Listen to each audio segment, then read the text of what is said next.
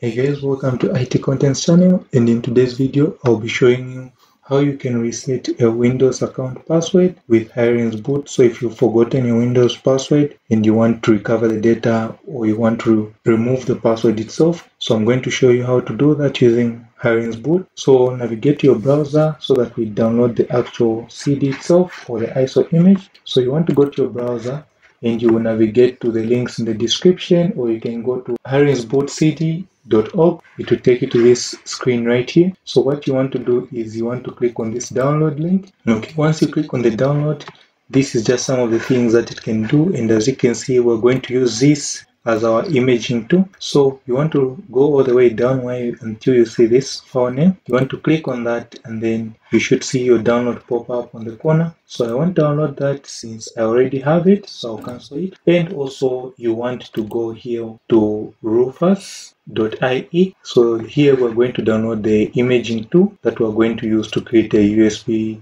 image itself. So here you want to scroll down and you want to click on the latest one there, and as you can see it's under 1.3 megs there, so you can just grab that. Okay, so once you have those two things in place, you also want to have an 8 GB or more USB stick. Okay, so once you have that, once you've downloaded that, you want to have these two things, so which is Rufus and the image itself. So what we are going to do is double click on Rufus. It should bring up prompt. So if it doesn't bring up a prompt for you, it's okay. But yes, so here you see the actual USB that you have connected to your PC. Make sure it's the right one. So for me, I'm using a 16 gig flash drive. Then you want to click on select ISO and you want to look for the ISO. So where did you put it? So for me, it's on the desktop. So I would go on desktop and select Hirens BootCD like that and click OK. So now here it's up to you. You can either go with GPT or MBR. So MBR will be compatible with both UEFI and also BIOS systems. But if you go for GPT, it will only accept UEFI. So it's up to you to choose which one are you going to go for and what type of systems are you going to be running it on. Okay, so for me, I'll use the same GPT like that. Then I'll just, this is a name that is going to be given to the drive. You can still change it if you want to, but for me, I'll just go on start. And then here you can just click yes, just a warning telling you to delete everything on the drive. So you want to leave it here to do its thing, to copy all the files. And once it's done doing that, we'll restart the system and I'll show you how you can boot from the actual drive and how you can reset the account. Okay, so once the USB stick is done, you should see this ready. Don't click start again, it will restart.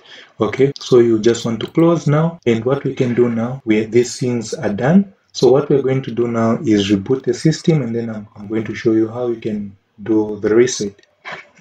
So now once you boot in your BIOS, you should see your boot menu like something like this. So here what we want to do, we want to boot from that USB stick. So as you can see, mine is that SanDisk, as you can see. So just press enter and just leave it to load from the USB stick itself. So it's going to boot from the USB stick. So you just need to give it some time and be patient. And if you use the USB 3 plugged in a USB 3 port, you should see it pretty quickly load up like that. Okay, as you can see, this is exactly what you should see. It will boot up normally like that. So here, so that's the sound that is going on. Okay, so once it's done now, what you want to do here is you can either go into this utilities. Under utilities here, you want to go here. After that, you want to click there and you should see this to here. So you just want to double click on that and then you want to just click open. So, and as you can see now, you've got a list. Now what I can do is click change. As you can see, I've left it blank. Okay, save, exit, as easy as that.